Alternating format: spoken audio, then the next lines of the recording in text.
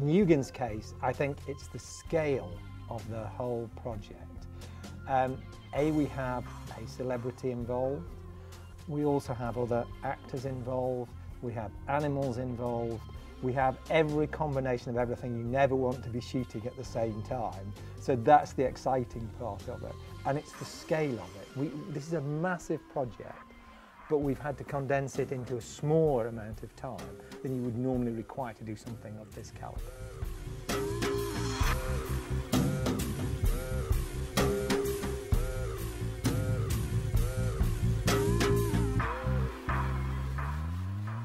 The X-Y axis is basically, I'm putting my hand across my face, it's going this way, left to right, right to left.